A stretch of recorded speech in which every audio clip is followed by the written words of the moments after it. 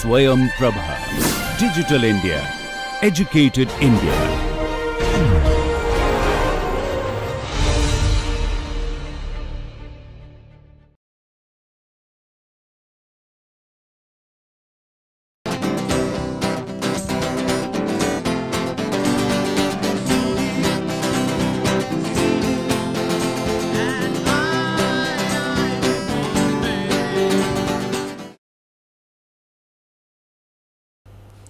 Hello and welcome to lecture number 2 of this lecture series on Turbomachinery Aerodynamics.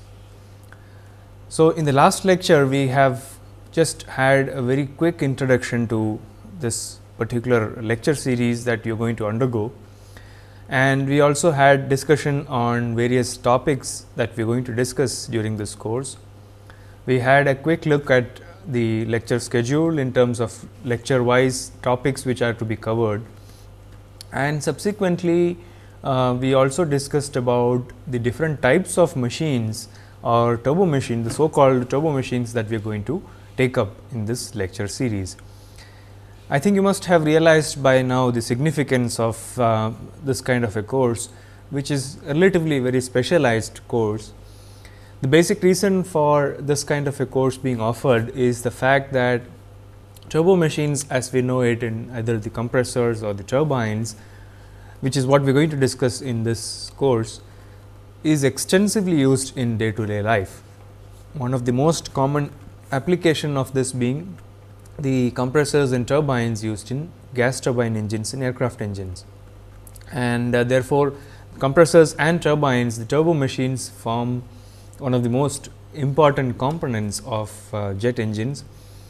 Besides this, of course, these components are also present in land based power generation units, the thermal power plants which use gas turbine engines for generating power. They also have turbo machines like the fans, compressors and the turbines, which means that there is a substantial or a significant application of all these components, which is the reason why such a specialized course is being offered, which discusses primarily the aerodynamics associated with the turbo machine components. So, in today's lecture we are going to discuss about the compressors and fans. We will have a quick discussion on the simple aerodynamics of compressors and fans, and how is it that we can account for the aerodynamic performance using very simple analytical tools. So, we are going to have a very quick overview of some of these topics. We will also be discussing about some of the analytical methods which are used in very preliminary design analysis techniques, which is what one would endeavor before taking up a very detailed component performance or component design. So, in today's class we are going to discuss about the following topics. So, we are going to talk about the thermodynamics of compression. It is very important that we understand the fundamental thermodynamic principles behind compression. We will express the compression process in terms of pressure volume, that is PV, and temperature entropy TS diagrams of compressors. And subsequently, we will take up the compression process and how compression takes place in single stage as well as multi-stage compressors. We will express the compression process in terms of the temperature entropy diagrams. And then we will begin our discussion on the basic operation of axial compressors and fans. Subsequently, we will take up a very important concept which is known as velocity triangle, which forms the basic analytical tool for analysis at a very simple design operation, which is what one would start off with before taking up detailed component design. We will also be talking about work and compression, how we can calculate the compression ratio in a compressor using the temperature rise across the compressor and so on. So, we will derive an expression for calculating the work that is required for driving a particular compressor for a certain pressure ratio. So, these are some of the topics that we are going to discuss. So, you have seen that we are going to begin our talk with our discussion with very simple analytical methods. And so, we need to understand what is the significance of these analytical tools. Why should we even go for very simple analysis, which invariably have a lot of assumptions inherent in them. which may or may not be really true in an actual compressor. But these analytical methods are very important in terms of actual design, because this is where an actual design starts. So, when we take up a compressor design exercise, we start the design process using very simple analytical tools. So, basic idea behind carrying out such an analysis is that we can get some idea about what is the kind of power that or work that will be required to drive this particular compressor for a certain pressure ratio. We would also get some estimate about what are the kind of losses that this compressor is likely to incur, and therefore, the efficiency of such a compressor system. So, the advantage of this analysis is that it gives you a very quick design optimization process, wherein you get a very preliminary design of a compressor, and from which you can also estimate the power requirements and therefore, the efficiency and so on. And if that does not really fit in the scheme of things, one can incorporate certain design changes to ensure that the compressor actually meets the specifications for which it is being designed. And so, this is the primary objective of carrying out this kind of a simple analytical technique. And so, which means that a simple aerothermodynamic analysis, which basically precedes a detailed component design, is something which is required to have a reasonably good prediction of work requirement as well as the efficiency of the compressor. And the main advantage being that this enables very quick design modifications, because if one were to take up detailed design right at the beginning, and that detailed design obviously is much more complicated and it takes a lot of time and effort, and let us say at the end of that exercise we see that the compressor requires certain modifications to meet the design specifications, then the design turnaround time is quite huge, because it takes a lot of time for carrying out detailed component design. Therefore, a simple aerothermodynamic analysis will give us very quick idea about where this compressor is taking us. If it is a good compressor in terms of efficiency and work requirement, then we can proceed further and take up the detailed design. So, that means that it saves a lot of time in terms of the overall design and optimization cycle. So, that is the basic need for carrying out such a simple aerothermodynamic analysis. So, what we are going to do is that we will begin with very simple thermodynamic concepts, which I presume you would have undergone during some of your earlier courses. We will take a look at a compression process in strictly a thermodynamic sense, that is what happens in an ideal thermodynamic compression process and what happens in an actual thermodynamic process. So, that is what we will begin with our discussion on how we can analyze a compressor in terms of its thermodynamic process of compression itself. So, what I have here is a simple representation of a compression process. You can see that on the left hand side the graph here is expressed in terms of pressure and volume, which is specific volume basically. And you can see three different lines or graphs here, 1 to 2 dash, 1 to 2 double dash and 1 to 2 triple dash, each of them representing a different type of compression process. The first process that you see, that is 1 to 2 prime, is an adiabatic compression process. An adiabatic compression process is one where the exponent that is involved is PV raised to k. Here in this case the exponent is equal to gamma, which is the ratio of specific heats. So, this is an adiabatic compression process, and what we will see is very soon is that an idealized compression process can be expressed as an adiabatic compression which is reversible, which means that if you remember from your thermodynamics, a reversible adiabatic process is an isentropic process. So, if the adiabatic process can also be approximated to be a reversible process, then what you have is an isentropic process, that is the entropy remains a constant. So, on a temperature entropy diagram, one would get a vertical line which basically indicates that the entropy is a constant. So, this is true for an adiabatic process where k is equal to gamma. So, this is basically a process where we have the power of the product PV raised to K is equal to gamma, and that represents an adiabatic process. Now, let us take a look at the second process here, where K is equal to 1, that is the exponent is equal to 1, which means that it is PV raised to 1, which is PV is a constant. The product of pressure and volume is a constant. And what does that indicate? It basically tells us that the product PV being constant means that this is an isothermal process, that is temperature remains a constant during PV is equal to constant process.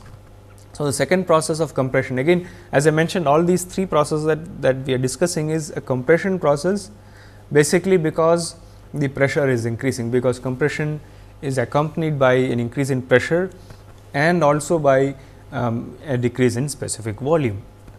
So, here we have one of the processes, the first processes which we discussed was an adiabatic process, PV raised to gamma is constant. The second process is an isothermal process because PV is equal to constant. So, because from the state law, if you remember, PV is equal to RT, and so since PV is constant, the right hand side RT, the gas constant is anyway a constant, and therefore, temperature also remains constant, and that represents an isothermal process. And the third extreme of this is if V is equal to 0, that is if specific volume is equal to 0, you get an isochoric process, that is volume is a constant, but you still get a pressure rise, and that is the third process. So, out of these three, I think the first two, that is an adiabatic process and an isothermal process, is what is of interest to us. The reason being, in an isentropic process, as you know, if it is reversible, you have hardly any losses taking place. If it is a reversible process, there are no losses. So, the efficiency of the compressor is very high, and the second possible process is an isothermal process.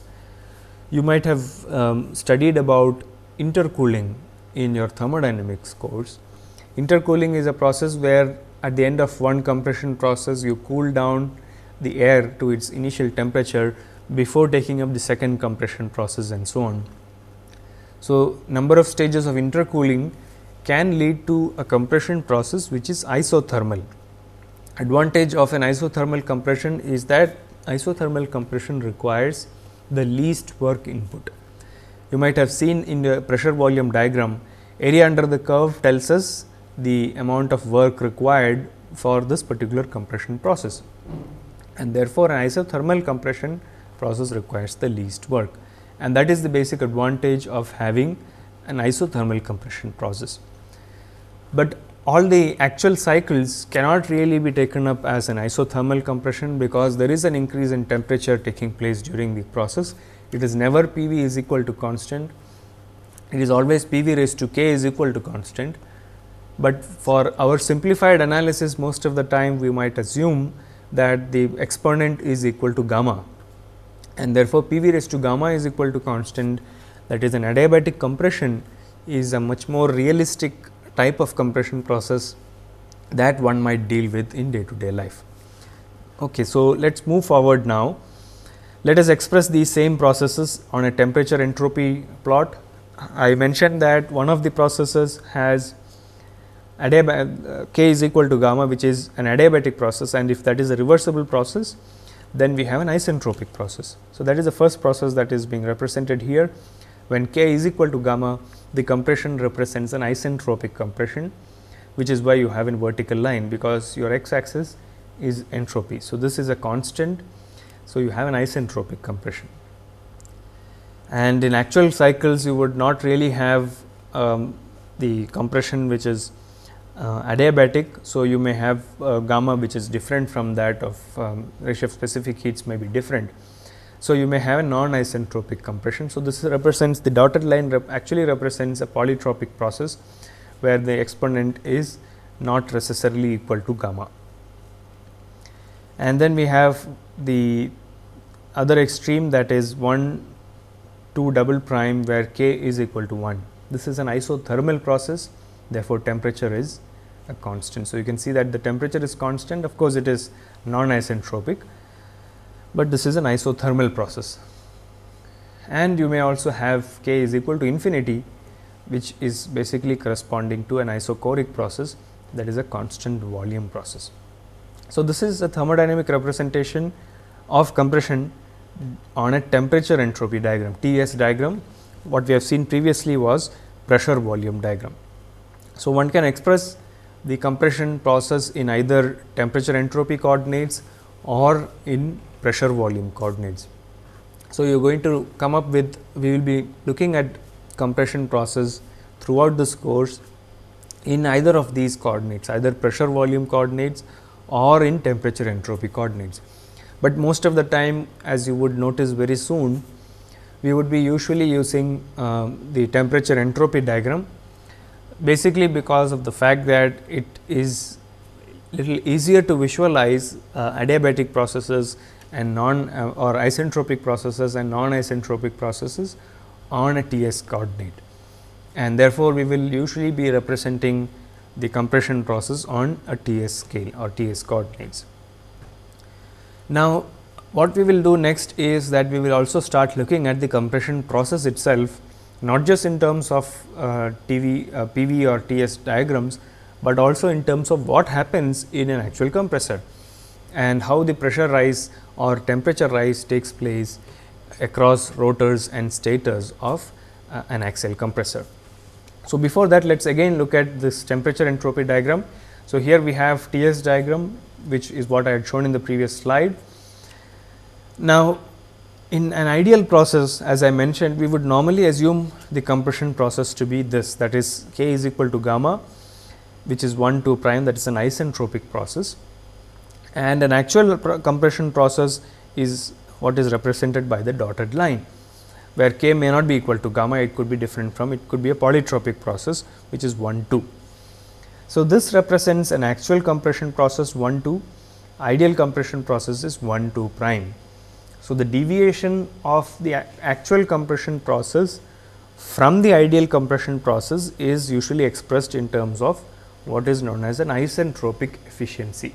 So, enthalpy at state 2 prime minus enthalpy at state 1 divided by enthalpy at state 2 minus enthalpy at state 1 represents what is known as an isentropic efficiency of the compressor, because that tells us how far is the compression operation from an ideal behavior, because if it was an ideal behavior, isentropic efficiency would have been equal to 1 and you would have got a vertical line which represents an isentropic process. So, actual compressors are obviously not isentropic. So, the deviation of actual compressors from the ideal compressors is usually expressed as isentropic efficiency of the compressor system. So, we shall be referring to isentropic efficiency very often throughout the course, because that forms one of the basic parameters or performance measures using which we will evaluate the performance of compressors. So, it is very important to understand the significance of isentropic efficiency.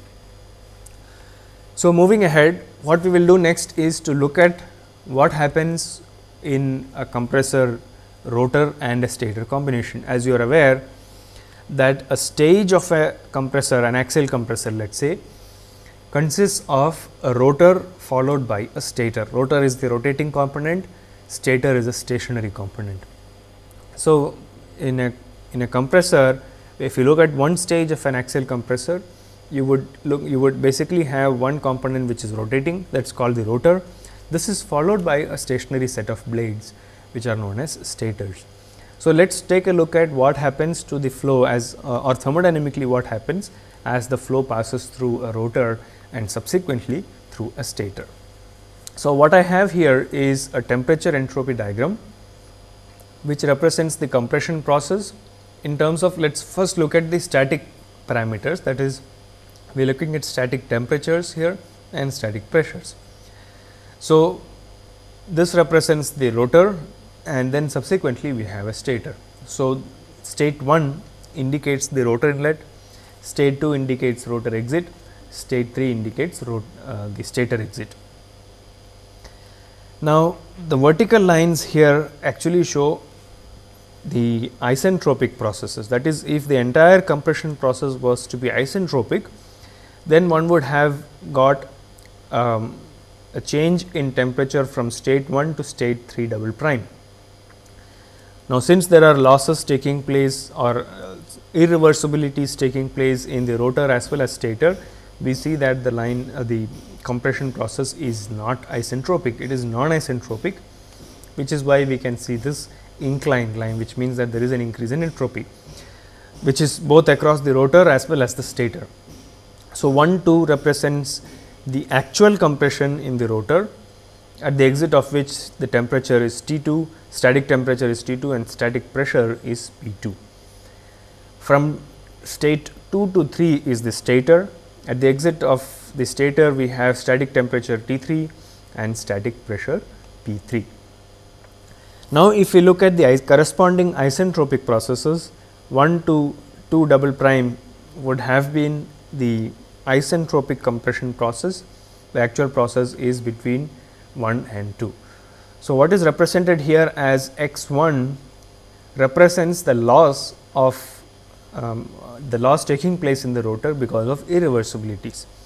Similarly, there is a certain amount of loss taking place in the stator, because which is basically the difference between the actual and the isentropic states, which is represented by x2.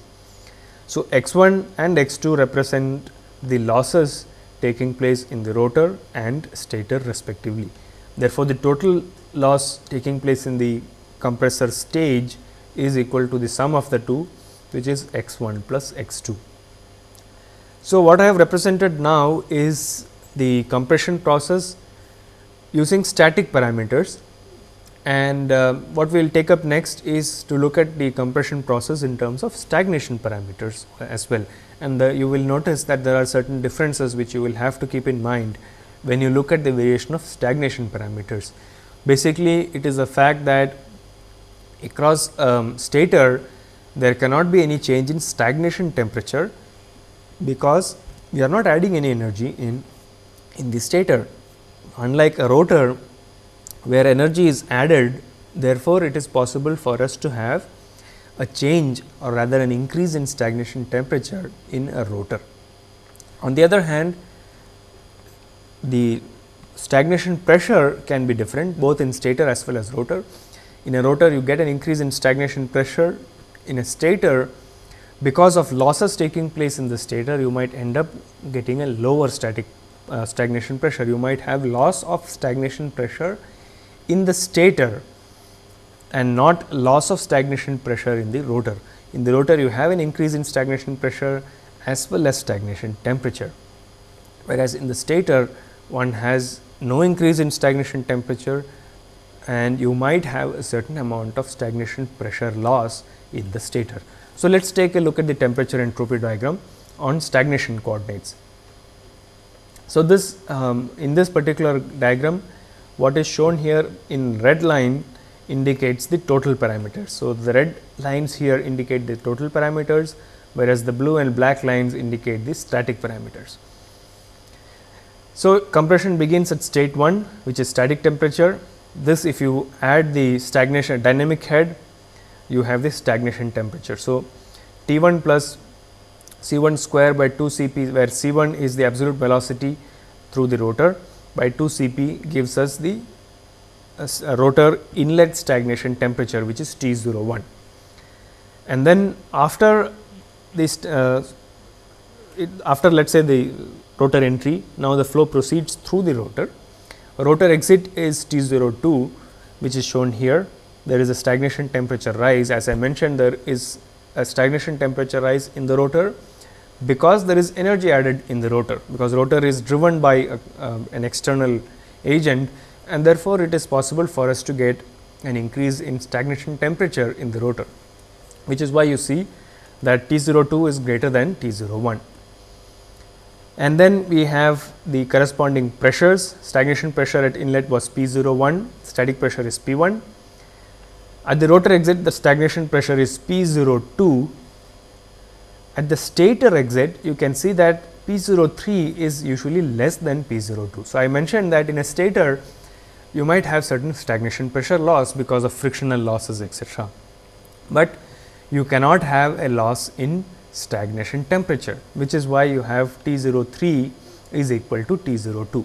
The stagnation temperature at rotor stator entry and stator exit remain the same, they cannot change, whereas there can be a stagnation pressure loss taking place in the stator.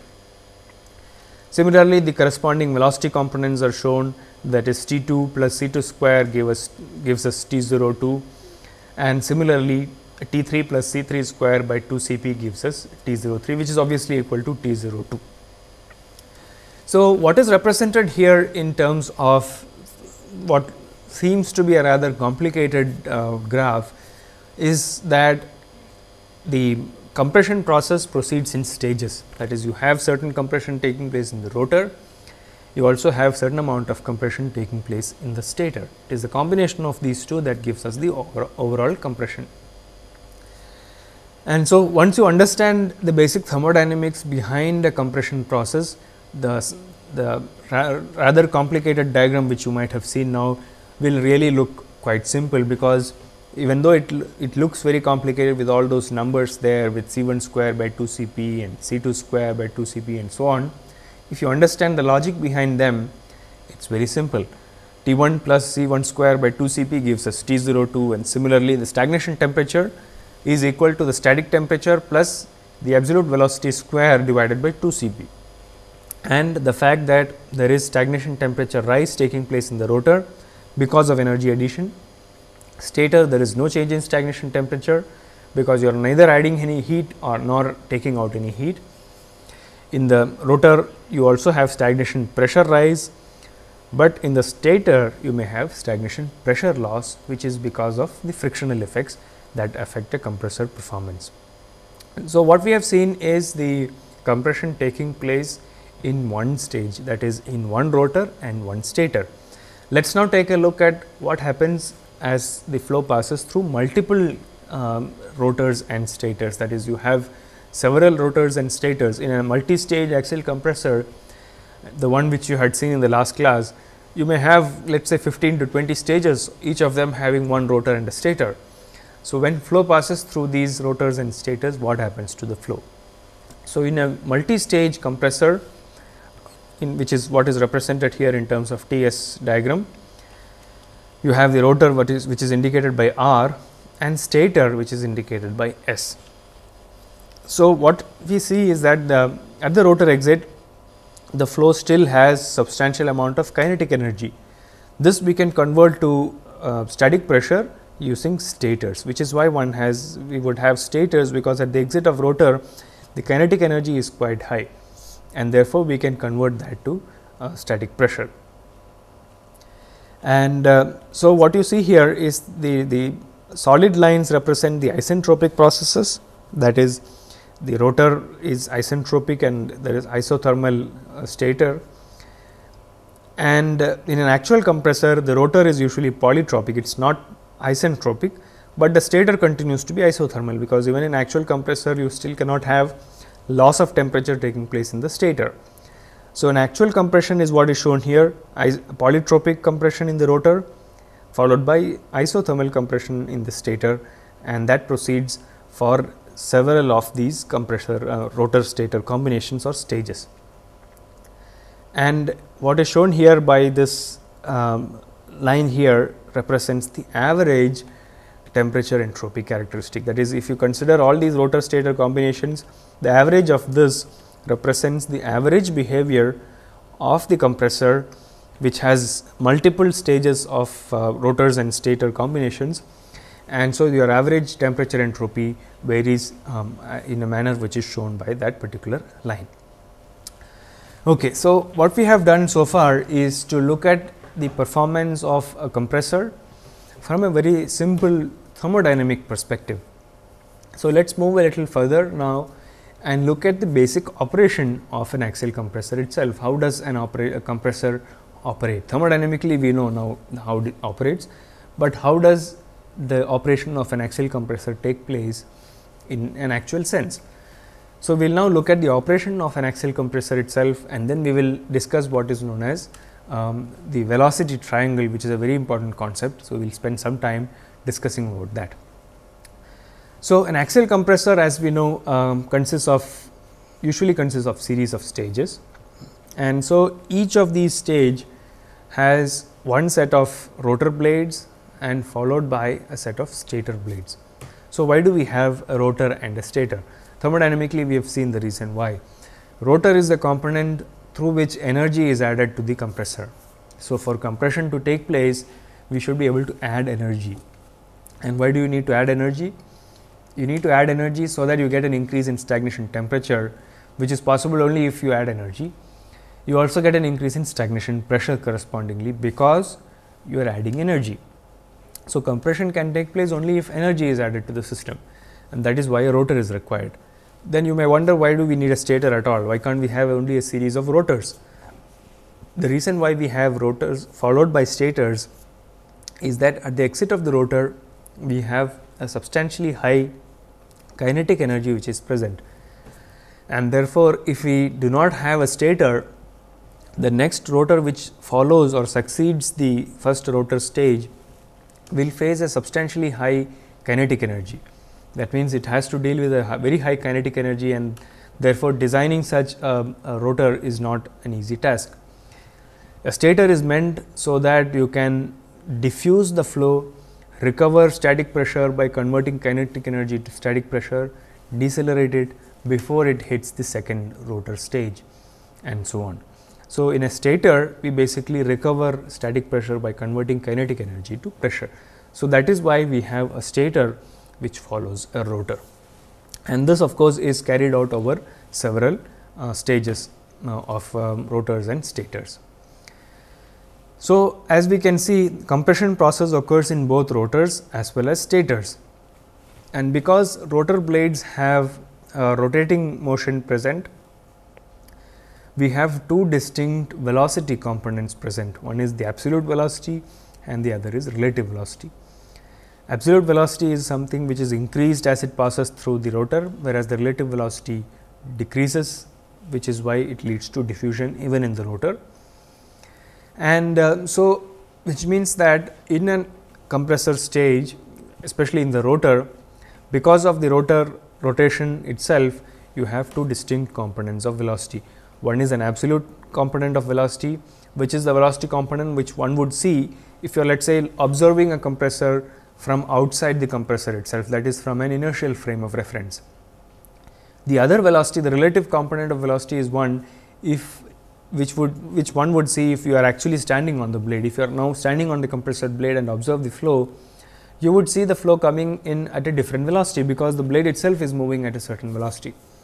So, that is known as the relative component of velocity in the relative frame of reference.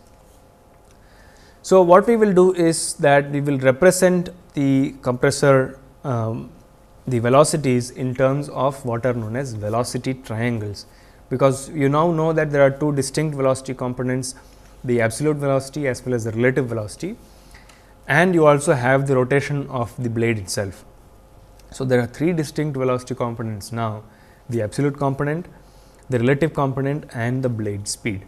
So, these three velocity components need to be put together and analyzed, and that is done using what is known as a velocity triangle. So, let us take a look at what we mean by a velocity triangle. So, we begin the analysis of axial compressor in an elementary sense using what are known as velocity triangles. So, this analysis is carried out usually at the mean blade height, where the peripheral velocity or the blade speed is u.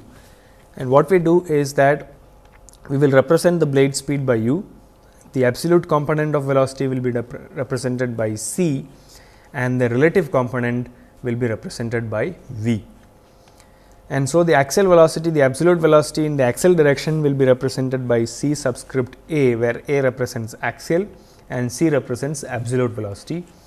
Tangential component will be denoted by subscript w, w stands for whirl. So, absolute velocity in the whirl direction or tangential direction would be c w, relative component of that is v w. We will denote alpha as the angle between the absolute velocity and the axial direction, and beta will be the velocity or the angle between the axial direction and the relative velocity. So, alpha is the angle which is the angle between absolute component of velocity and the axial direction, beta is the angle between the relative component of velocity and the axial direction. So, these are the notations that you need to keep in mind. C is for absolute velocity, V is for relative velocity, and subscript A is for axial, W is for tangential or whirl, and what we will see later on is subscript R, which is for radial component. At the moment, we will not worry about radial component because we are doing a simple two-dimensional analysis. Alpha represents the absolute angle between the absolute velocity and the axial direction, and beta represents the angle between the relative component and the axial direction. So, with these notations in mind, let us now look at how we can construct a velocity triangle for a rotor. Okay, so let us look at a typical rotor stator combination. One stage, one represents the station at the rotor inlet, and 2 represents the station at the rotor exit, and 3 is which is also the stator inlet. 3 represents the stator exit, which also happens to be the second stage rotor inlet. So, these are the 3 different stations that we are looking at. 1 for rotor inlet, 2 is for rotor exit or stator inlet, 3 is for stator exit, which will be the rotor inlet for the next stage. And you can see the rotors and stators the way they have been arranged. Now, this is a compressor blade. So, compressor blade will basically rotate in this particular direction. This is the direction of rotation of the compressor blade or rotor, because it is doing work on the flow. Unlike a turbine blade, which we will see later, the direction of rotation is the other way around, because the flow does work on the rotor. Here in a compressor blade, work is done on the flow, and therefore, this is the direction of rotation of the rotor. Now, let us look at the velocity components one by one. So, this represents the green line arrow which I have shown here is the vector representation of the relative component of velocity at the inlet of the rotor, that is V1. Now, this is at an angle of beta 1 at the rotor inlet. Now, how does beta 1 come? Beta 1 is because this is the angle which the relative component makes with the axial direction. Now, vectorially we know that the difference between the relative component and absolute component is primarily because of it is basically because of the blade speed u. So, vectorially the absolute velocity c should be equal to u plus w, that is blade speed plus the relative velocity. Therefore, we have the vectorial sum of the two, that is c, which is the absolute velocity, should be equal to u plus w. U is in this direction because rotor is rotating in this direction. So, u is given by this direction. V1 is basically the velocity which is at a tangent to the leading edge of the blade camber. So, at the blade camber angle, if you draw a tangent at the leading edge, that basically gives us the direction of the relative velocity. So, if you add up all the three vectorially, the direction of the absolute velocity C1 is indicated by this red arrow here. So, this shows us the velocity triangle at the inlet of the rotor, and now let us look at what happens as the flow exits the rotor. The flow will exit the rotor, the relative component of flow will exit the rotor in a direction which is tangential to the trailing edge of the blade, and therefore, we have V2, which is the absolute relative velocity at the trailing edge of the rotor, leaving the rotor at an angle of beta 2. And similarly, we can now construct the velocity triangle at the trailing edge of the rotor, at the exit of the rotor. C2 is leaving at an angle of alpha 2. Alpha 2 is the angle between the absolute velocity C2 and the axial direction.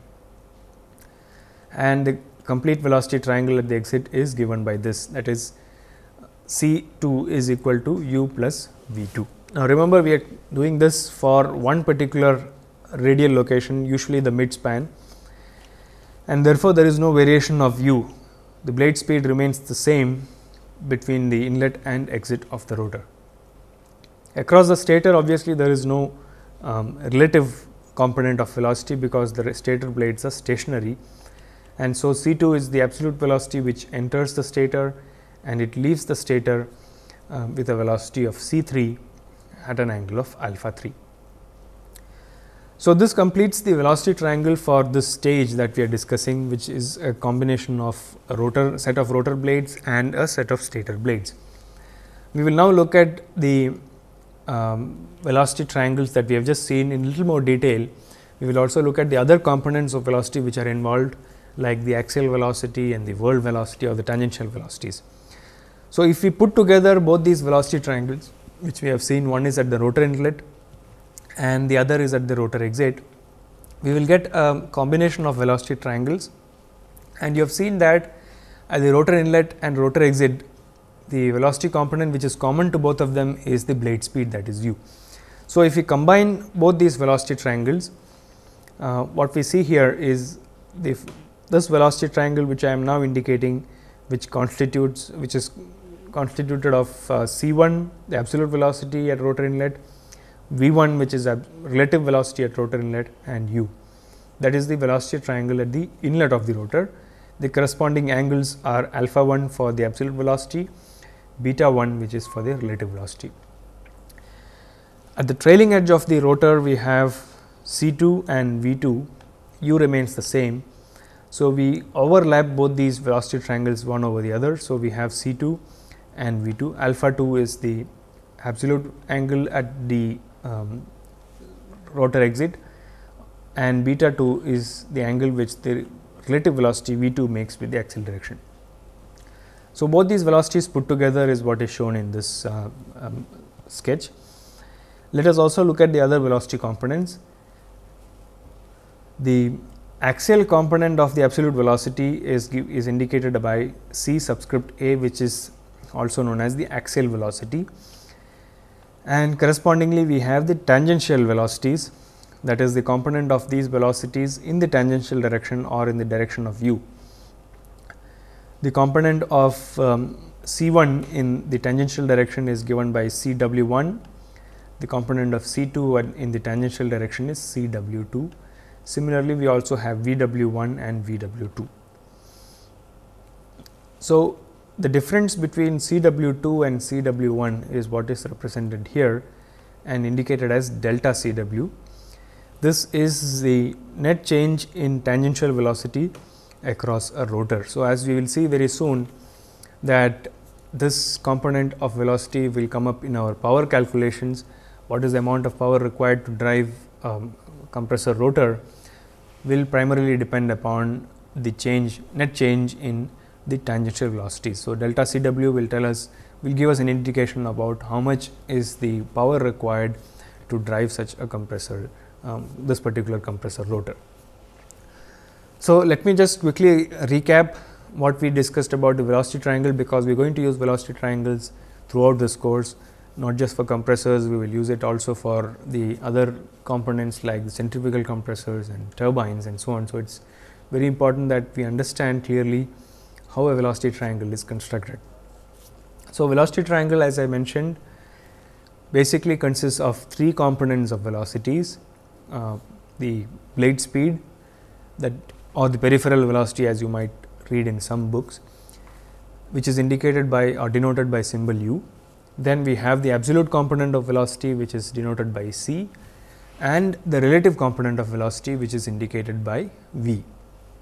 So, vectorially c is equal to u plus w, because the difference between the relative velocity and the absolute velocity is because of the rotation of the blade itself, and that is why you have two distinct velocity components, one in the absolute frame of reference and the other in a relative frame of reference. And so, c vectorially is equal to v plus u, and that forms the basis for construction of the velocity triangles. And the direction of u obviously comes from the fact that it is a compressor blade, and so that determines the direction of u. And once the direction of u is known, the inlet angle of the rotor, which is given by beta 1, is determined because that is the angle at which the relative component of flow is going to enter the blade, that is tangentially at the leading edge of the blade. And so, once that is fixed, you have the rotor inlet velocity, relative velocity, and then the blade speed, and both of them put together gives us the absolute velocity as well. So, from this concept that you have, you can also construct the velocity triangle at the trailing edge of the rotor. And at the across the stator, as we know, there is no relative component. So, it is just absolute flow, which is absolute velocity, which decelerates. Now, the other important thing that you need to notice is that what happens to these velocity components as they move from the rotor to the stator. So, if you go back to the velocity triangle which I had shown the combination of the two, what you see is that in a rotor there is a decrease in the absolute velocities. C1 is the absolute velocity at the inlet, there is an increase in absolute velocity rather. At the exit of the rotor, you can see that C2, which is basically the absolute velocity leaving the rotor, is greater than C1. On the other hand, if you look at the relative velocities, V1 is the relative velocity at the inlet and V2 is the relative velocity at outlet. So, you can see that V2 is less than V1, and therefore, in the relative frame of reference there is a decrease in velocity from V1 to V2, and that constitutes to diffusion taking place in the rotor. And in the stator, as you have already seen, C3, which is the stator exit absolute velocity, is indeed less than C2, and therefore, there is anyway deceleration taking place in the stator as well. So, the diffusion process, as we have seen even before this, is not similar, is something which takes place both in the rotor as well as in the stator. And even thermodynamically, we have seen how the diffusion takes place or compression takes place in a compressor across a rotor and a stator. In a rotor, you add energy to the flow, which is why it leads to increase in stagnation temperature and stagnation pressure. In a stator, obviously there is no energy addition, and so there is no increase or no change in stagnation temperature, but usually because of losses there could be some change in stagnation pressures across the stator. So, velocity triangle is the starting point for any simplified design and optimization analysis, and before one takes up a very detailed analysis and detailed design of a compressor stage, it is the velocity triangle from which the entire design exercise begins. And I have also mentioned about the significance of the simplified two-dimensional analysis in the design cycle. The fact that simplified design gives us a very quick design turnaround, and optimization can be carried out much quickly if we are restricting our design initially to a simplified two-dimensional design before taking it to a detailed component design, which is much more complicated and time consuming. So, the significance of simplified two-dimensional analysis lies in the fact that it is required for us to estimate the work requirements of the compressor, gives us some idea about the efficiency that the compressor is going to give us, and the fact that it is much simpler to carry out, as well as the whole design cycle takes much shorter time, and if there are optimization techniques to be taken up before the detailed design is taken over, a simple two-dimensional aerothermodynamic analysis gives us a much better analysis at this stage.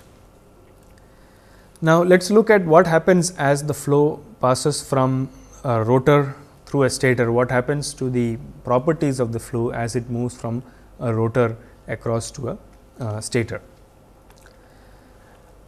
Now, I have plotted here three different properties. One is the enthalpy, the other is the absolute velocity, and the third is the static pressure.